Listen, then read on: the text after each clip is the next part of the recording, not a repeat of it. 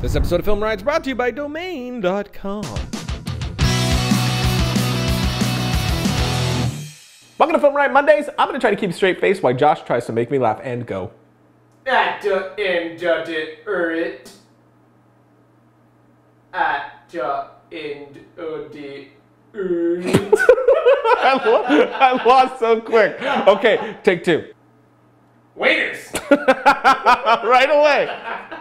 Okay, hold on. Try it for a third time. I'm just gonna hit you again. Waiters. I'm like 12 years old. Screw it, go to the bumper.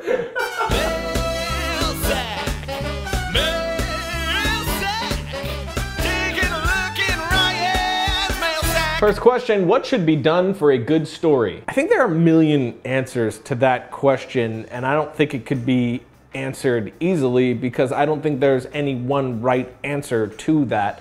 I've said it before, I think reading books are great, like Story by Robert McKee or, you know, The Writer's Journey or any number of script writing books or storytelling books. I think that's all great, but I never think you should take anybody's opinion at full face value. I mean, think about how they told stories back in the day compared to how we tell them now. Things are always evolving, and the greatest storytellers are people who brought something entirely new and different to the table. I mean, these are people that kind of switch the way we tell stories. So tell the story the way you want to tell it. The thing it needs to be is compelling and true. It needs to be honest. It doesn't need to be a true story, but it needs to be an honest representation of an emotion, of an event, whatever it is. You just have to be able to relate to it. If you can relate to it and get me to relate to the story and the characters, you're gonna have something great on your hands. I think that's a lot of times where people fall flat with their short film or story. It doesn't have to be something that you have done. Obviously, none of us have been through an apocalypse or anything like that. You could tell that story, but there has to be something in it. What its core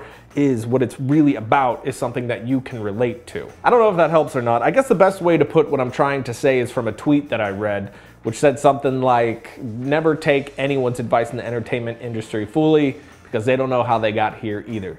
And I agree with that 100%. Sure, take inspiration and advice from around you, but always, you know, be yourself. Have your own voice. Should I make a good teaser image for my short films? If you mean a poster, sure, why not? If you're talking about a YouTube thumbnail image, absolutely. The thumbnail image for your YouTube videos is one of the things that's gonna drive the most clicks. You know, I mean, we all do that. You see the videos in the sidebar, and there's just one picture, and you're like, oh, God, okay.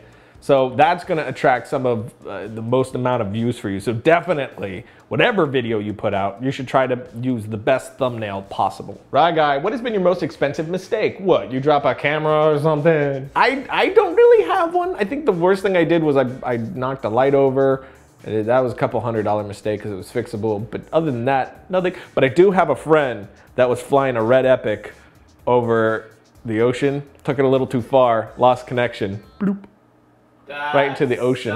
Became a paperweight. Red Epic, now paperweight. Oh man, were they able to find it? Yeah, they fished it out. It's literally like on someone's desk now. Oh, that sucks. Yeah, that's rough. Why is Josh your brother? Okay, I guess it is time for us to have this talk.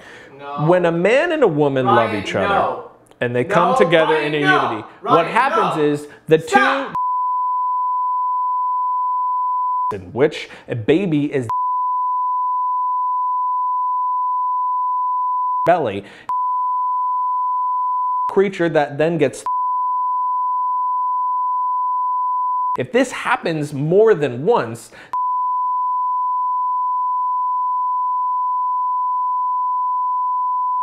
those become siblings, also known as brothers and sisters. Josh ended up being one of those, therefore brother of mine. That was so graphic. Is it not true? Entirely unnecessary. They asked. Last question, did you leave Revision 3? People have been asking this question nonstop since Thursday, since, as you probably noticed, last Thursday and this episode, the Revision 3 bumper and bug up in the corner is gone, and now it's all Triune branded. The reason for that is we just want to start pushing our brand. We have not left Revision3, and we have no interest in leaving Revision3. We adore them and the people at Discovery Digital. They are all wonderful people. We have a great working relationship with them. But as it's been from the beginning, we have always owned our own content, and we're an external team that produces our content completely separate from Revision3, and they partner with us to get it out there and so forth. So it was just time for us to get our branding on here, and they were totally supportive of that and backed us 100%. So again, no, we adore them. We have no interest in severing ties. They are great people and great to work with, and we will continue to do so. If you want to get yourself a domain name, or web hosting for that matter, my God, I just thought of that. You can go to domain.com to do that. Why would you want to do that, Josh? Why would you want a domain name in web hosting?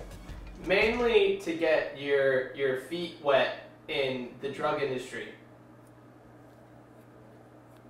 I keep giving you chances, and I don't know why. It's like it's like Men in Black, and you hit me with the thing, and I totally forget how much of an idiot you are. But tell me I'm wrong. You're wrong. What I wanted him to say was to get yourself a website to promote yourself on the interwebs, whether you have a business or you just want to get yourself seen. Maybe your work, maybe you do the videos or the films and you want it to be seen on the interwebs. This is the place to go, man. They got the hosting service that is reliable and affordable. They got the domain discovery service to help you pick the right name for you. And if you use a coupon code FilmRiot at checkout, you get 15% off your domain name and web hosting. So when you think domain names, think domain.com. It's a great way to get foot in the door for the drug industry. Right, yeah. Because we haven't heard you say that before. And it's a great place to get a domain. Okay. Logo. That's it for today, which means it's time for my suggestion of the week. This one was sent to me 1,000,000 times. Literally 1,000,000, Josh. Literally 1,000,000. Okay, it's just slightly less than 1,000,000. But the fact that it was sent to me so many times is just a testament that I have made my love for Jurassic Park very clear. You kind of are wearing the shirt again.